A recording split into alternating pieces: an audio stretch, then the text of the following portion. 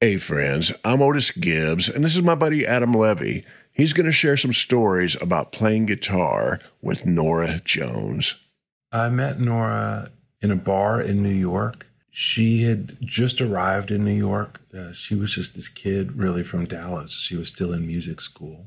But we happened to be sitting next to each other at this bar, waiting for our friend's band to play, and he walks in. He had met her somehow before. I don't know the whole story. And he said, "Oh, Adam, you have to meet Norah Jones. She's double kick, double ass." And I asked him to explain, and what he meant was she's a kick-ass piano player and a kick-ass singer-songwriter.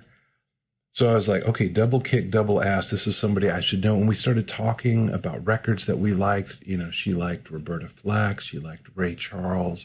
And I thought, well, maybe we should do something. So I did the thing that you would see in a movie. I wrote my number down on a cocktail napkin with a borrowed pen. And not too long after that, she called me for just like a little nothing gig in New York. Not anything like what people think of when they think of Norah Jones.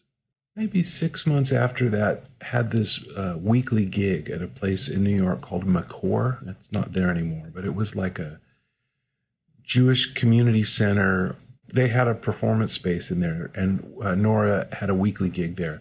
And we played it to 8 people. It was really like a very quiet gig, but 8 people at that point who wanted to be there. It was different from where we started, like with brunch gigs and stuff. So, you know, people who came there to hear the show, but they weren't an army just yet. And then at the end of 2001, I think, before her record had come out, Rolling Stone magazine used to do these, maybe they still do, like hot issue. This is who to look out for next year in music. And that is really where the tide started to change, because the week after that hit the newsstands, the gig that had been 8 people for weeks and months, suddenly they literally were turning people away. I had friends who tried to come to that show and couldn't get in.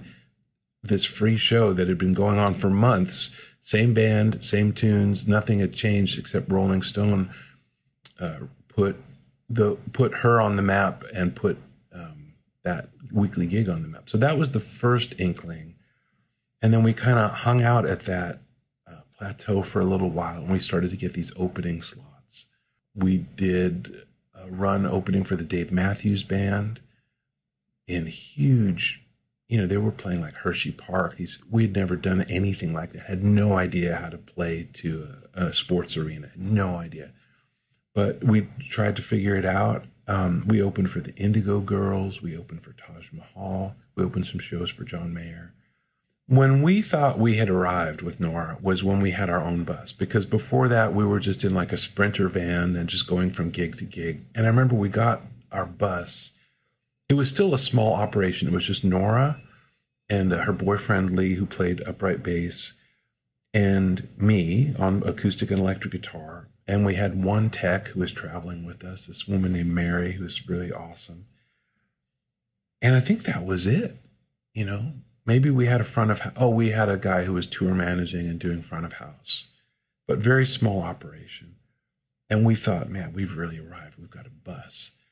And then we did these shows opening for the Dave Matthews Band, and come to find out everyone in the band had their own bus. And we was just like, that's a thing? That's a thing? And they did. So 6 guys, 6 buses. I think they had 18 big rig trucks, and we got invited to do an opening, a week with them opening. And every night we left right after the show. And Dave Matthews, after about 3 nights, I remember him and his bass player came up and they're like, "Hey, you know, it's kind of awkward to ask, but we noticed you haven't been staying for the shows. Like, Are you not into what we're doing? It's cool if you're not. We're just kind of, you know, we invited you to come be here, and we get to the end of our show and you're just gone." And they were very nice about it. It wasn't at all like a, "Hey man, this isn't cool." It was just like, basically we'd love to hang more was like the vibe. It was like, stick around. But what had happened was Dave Matthews' tour manager had told Norah or Nora's tour manager, like, hey, when you're done, you have to get out of here, because the parking lot choreography, it doesn't, like, you can't be here when these 18 trucks have to move and 6 buses. So you got to go. And that's what they had told Norah. And so that's what Norah told Dave Matthews. And he was like, what? Who told you that? And he went, and I don't think that tour manager was around after that, which is a testament to Dave Matthews. It was like, hey, you invite somebody to your house, really, and then somebody that works for you says, oh no, you got to go. He was like, no, we're not having that. Go if you want to. If you don't want to stick around, that's fine. But if you want to be here and you're getting out of here because somebody told you that, that's not right. So that was, I always, respected Dave Matthews for that. And we kind of were at that level for a while. And then suddenly we were starting to get headlining shows. And then, so she did a 4-night run at the Fillmore as a headliner. No, I take that back. That particular run was, we were opening for Willie Nelson 4 nights at the Fillmore. But that was just before, we had already started headlining, but still, when Willie says, do you want to open 4 nights at the Fillmore? You say yes. But yeah, that's when things really started to happen. Was this a personal invitation from Willie? Was he hip to what was happening? That's a good question. I don't know that. In my mind, yes. In my mind, Willie reached out to Norah, but I don't know. I don't try to meet people backstage if I'm, I keep to myself. Of course, now looking, and also I don't smoke, and I couldn't imagine like going on his bus and not having a smoke. That just seems rude. So I must have said hello or something like that. But I really wish I had tried to make a little more of a connection, because I appreciate him so much. We were definitely more jammy on stage than what you would expect from the records, for sure. That was something that Norah made clear from day one. It's like, okay, we're not here to play what's on the record. We're here to play music, and these songs should be alive. And anytime I would like fall back into just like, oh, we'll play this, she was just like, no, play, because she used to come see me play in New York. There was a band that I was in called Killer Joey. It was like a jazz group that would just take it to the moon and back every night. And she'd heard me play that way, and she's like, she's like, I know you can do that, so you don't have to be polite here. So there was more of a jam element to our live show than people would expect from the records, for sure. Imagine being like in your early 20s and, she didn't even get to finish school. She had gone to North Texas in Denton to study jazz piano and thought that that's what she would do. And, within a couple of years, in her early 20s, she's suddenly a big marquee name, we went from playing brunch gigs to playing sports arenas ourselves in a pretty short amount of time, And also she's now got to be the boss of people, and everyone in her band is, at least 10 years older than her. So to have to like be the boss of grown-ups and make hard decisions, and also like people are just clamoring for her time. When I started playing with her, the role of, her agent and her management were like, let's try to make things happen. And pretty soon it was more about being gatekeepers. Like, we have to say no to almost everything. And so that's stressful. I wouldn't know. That's not what my early 20s were like.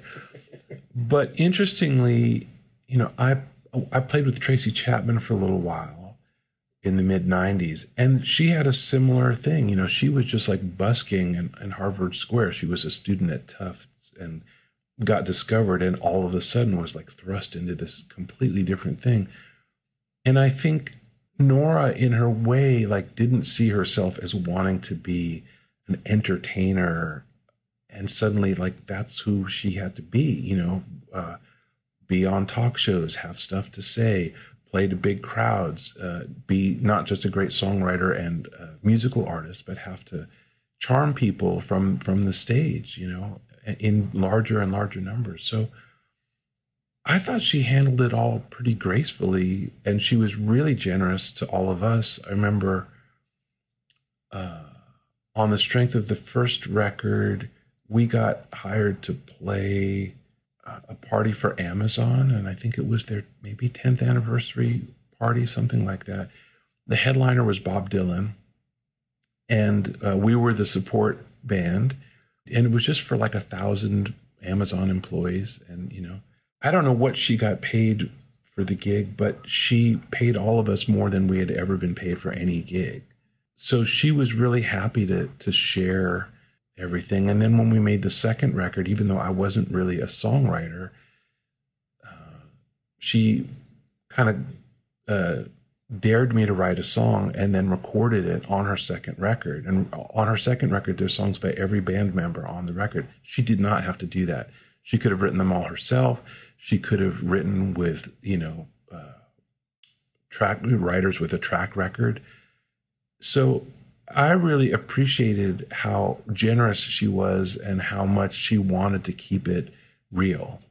Yeah, there was a time, I can't remember where the gig was, but like Britney Spears came to the gig. I mean, we knew she was going to be there, but like she wanted to write a song with Norah. So her people talked with Norah's people, and like after our sound check, they went to this other room with a piano and were in there for a couple hours. Like that's from where we started, that seemed like a really weird thing to happen. But so much cool stuff happened. We got invited to do, Prince had this thing called the New Power Generation, which was a subscription thing. Very forward thinking. I mean, he was doing this before a lot of people kind of figured out like, oh yeah, you find your core crowd and you just, that's your crowd. So he would do these shows at Paisley Park for just 1,000 core fans. And like, you couldn't buy a ticket otherwise. You had to be in his club, you know? So we got invited to Paisley Park. And at that point, Norah was still kind of an up and comer. He had also had Alicia Keys, and, you know, he was kind of bringing in people who were on their way up. And we got to play a show opening for Prince at Paisley Park. And it was just incredible. Were you around him at all that day? Or? A little bit. And he made himself, at least to us, very easy to be around. He was super supportive of Norah. When we walked off stage and we walked back to our dressing room, he was waiting like on the side. Him and Larry Graham were just offside between us and the dressing room, and just gave us a huge, you know, well, I mean, I say standing ovation because they happened to be standing, but that was really genuine. But we were all still shy. Like 6 months later, we were on tour in London, and he was also on tour in London, and he sent a message to Norah like, hey, I'm having a party. Why don't you guys come over? And none of us did, because we're like, we're not cool enough to, even though it was like a personal invitation. This wasn't like, you know, something orchestrated by management people. It was like Prince invited Norah and the band to come hang and party, and we were all just too shy. I wish I had, though. I wish I had. Well, a big one for me was in 2004, we played at the Hollywood Bowl. And I'm an LA kid. I grew up in Los Angeles. I remember in 5th grade, we took a field trip to the Hollywood Bowl. To me, it was like the Taj Mahal or something, you know, or the Opry to, you know, to people who in Nashville. It was a real temple. So to get to play there, I couldn't quite believe that that's what we were doing. That's a personal one for me. And I guess that's always what this question is about, because somebody else might be like, oh yeah, the Hollywood Bowl is whatever. But it was a huge deal. And it happened to also be on the 20th anniversary of my high school reunion. So I invited my best friend, Tom, and he was like, well, I already was planning to go to the reunion. I'm like, dude, I'm playing at the Hollywood Bowl. I missed my 20th anniversary high school reunion to play at the Hollywood Bowl with, you know, Norah really at the peak of things for her. So that felt like that was pretty satisfying. You know, we played at Red Rocks. That kind of blew my mind. We played on Saturday Night Live twice. On her first record and her second record. And on her first record, the guest was Robert De Niro, who I didn't have any interaction with backstage at the theater. But, you know, like at the end of the show on Saturday Night Live, when the credits are rolling and everybody's out on stage, the band is out on stage, the guest host is out, the cast is all out there. I was standing like arm's length from Robert De Niro, and everybody's hugging, and, you know, Lenny Pickett is playing saxophone, and the band is just, you know, the Saturday Night Live band, you know, it's an iconic thing. Credits are rolling, the music is playing, and I still was like too shy. But then there's an after party after you do Saturday Night Live. They rent out a whole restaurant and everybody goes. And I saw De Niro there, and I actually walked over to him at his table and I said, "Mr. De Niro, I play with Norah, and I really wanted to give you a hug on stage, but I was too shy. May I hug you now?" And he looks at me. You know, he's at the dinner table with his friends and his kind of entourage, and he's like, "Yeah." And he stands up, and we had a little hug. Oh, yeah. So that was definitely a "we're not in Kansas" moment anymore. Did you imagine him and Angel Heart eating the egg? Yeah. Yeah. The first couple of years with Norah, one of the things that I liked the most about it, besides just that the music was great and the people in the band were great, is when we were playing kind of more smaller shows, not the Hollywood Bowls and the Red Rockses, but just a little more, you know, playing at like House of Blues or something like that. After the show, we'd hang, you know, we weren't kind of spirited away to the bus or, you know, whatever. And it was cool because it extended the connection with the crowd. Like you walk on stage, you play this music, and to then say, you know, thanks and good night. I mean, a lot of artists, that's what they want to do. I totally understand that. I'm pretty introverted. I don't always want to hang out after the show. But as a side guy and in a band that was really just kind of coming up, I loved it. I loved it. You know, we'd play a show somewhere and then we'd sit at the bar and we talk to people or whatever. Like, I really liked that. It helped to me to ground the whole thing, you know, so that it felt complete. Like, okay, we showed up, we sound checked, we played, we talked to people, met local folks who would say, "Oh man, if you're hungry, you got to go over there." Or if you're going to be in town a little bit longer, you got to check this thing out that maybe wouldn't be on your radar. You know, this was really before you could just Google, like, you know, 10 cool things to do in Toledo. Like, you know, you would need local people and so it felt great. Or somebody would tell you a story about the theater you were in, or, you know, just something about the town that you would never know. So I loved that. But as things kind of got bigger and bigger, it wasn't like that anymore. I mean, Norah for sure didn't want to hang out in a bar and talk to strangers. And I would just kind of go with the flow. So it's like, okay, we're done. And now there's, you know, we go backstage and there's bright pink or green gaff tape with arrows that are, you know, our tour manager or assistant has drawn, like, to the bus, like, go to, like, all roads lead to the bus. You're backstage in, you know, a hockey arena or something, and you've spent the whole day there. You've taken a shower in the locker room of the hockey arena. You want to go to the bus. You know, the bus is your cocoon. But it really, I didn't enjoy it as much. I really felt like we were in this kind of hermetic bubble. So it wasn't as fun for me as the early days, even though musically it was really, you know, satisfying. But the last tour that we did together as a band in 2007, which was still the same core band, the same bass player that had been there from the beginning, in the very beginning, we didn't even have a drummer. The first tour we did was just with no drums. But once she hired a drummer, a great player named Andrew Borger, it was the same core band for 3 record cycles and 3 tours and all that. But it was starting to a little bit feel just kind of like a machine or something. And at the same time, I was married then, and my wife was ill. She had a cancer called ocular melanoma, and the doctors we saw said, you have about 5 years. Like, that's all anybody gets with ocular melanoma. And she was already a couple of years into that. And the way Norah was touring, she'd go out. We did, on the last tour I did with her, we did 10 weeks in the U.S. We had 1 week off at home, during which we had to do the Today Show and I think something else. So it wasn't much of a week off.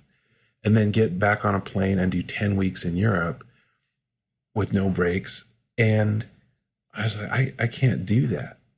So at the end of that tour, I waited till the end of the tour to have the talk with Norah, but I knew in my heart that that's what was coming, that I needed to stay home.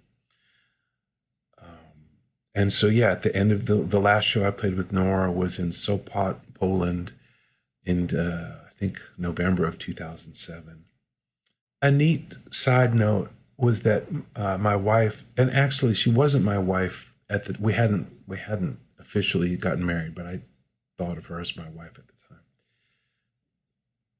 Even though she had this pathology, she was still basically, healthy enough to do stuff, whatever she wanted to do. So she actually came out and visited.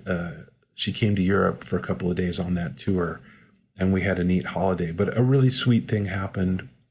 The whole tour, I'd been telling my guitar tech, this guy Trevor, he saw me every day. I'm like, I miss my wife. I'd be on the phone with her. I'd be talking about her and how I couldn't wait to get home. And I had told him that she wasn't doing so well. And so he knew, I was just thinking about her all the time. I forgot to tell him that she was going to come out on the road for a couple of days and visit. So one night after a gig, we're in the hotel lobby bar. And my wife is sitting on my lap, and I'm having a drink, and we're laughing and being maybe a little smoochy. And my guitar tech Trevor is there, and after about 5 minutes, he kind of looks at me funny, and he gets up and he just walks out. And I hadn't even had a chance to introduce him to my wife yet, because we're just like having fun. And the next day I saw him. I said, Trevor, what was that about? And he said, well, you're out here on the road, and every day all I hear about is my wife this, my wife that. And now here we are in Amsterdam, and you just have this girl on your lap, and like, what the hell, man? And I said, that's my wife. She's here visiting. That's my wife. So I then got a chance to introduce them. She came to the show. But I'm glad that she got to see what I was doing. It's hard when you miss somebody. But I'm glad she got to see, what the heck I was doing, and we got to share that. And she came on the bus. She had never been on a tour bus. She wasn't a musician or, so all of that was real new to her. And she thought the whole thing was just a riot. She loved it. And Norah was completely understanding and cool about the whole thing. Oh, yeah. I think she knew the writing was on the wall. Norah knew that I was going to have to do that. And when it took me 10 weeks on this European tour to finally work up to talking with her about it. And she saw it coming. She knew. And it was actually good for her, for Norah, because I think after the 3rd record, she was really wanting to do some different things. My dream in that band, I always wanted to be the Mike Campbell for Norah and just be there forever. And even be part of side projects that she did, or just, I really wanted to be that person. But at the same time, I think she felt a little bit trapped in the original band that she had. I appreciated that she was loyal to us, but I also knew that she was hearing other sounds and wanting to write different kinds of songs, and she was getting interested in different producers. Like in the middle period when I was with her, like in 2004 or something, on the second tour. That's right around the time that The Last Waltz was finally issued on DVD. It hadn't been available before that. And so if you're on a tour bus with a band and The Last Waltz comes out, you just watch it every day. That's what you're into. But by the third record, yeah, she was listening to more she was interested in today music and not necessarily interested in yesterday music. And I can't do that. You know, I'm not the guy to do that. None of us in the band really had the musical temperament to go and do the things that she wanted to do. So it was, I think, a good opportunity. It was a very natural break for her. Right around the time I left, the bass player in the band, they had been an item for all those years, and they were breaking up. So she was losing her bass player, I was leaving, and so she just did a complete refresh and put a whole new band together and kept that band for a while. And she's done that a couple of times. And I think that's a thing that artists do.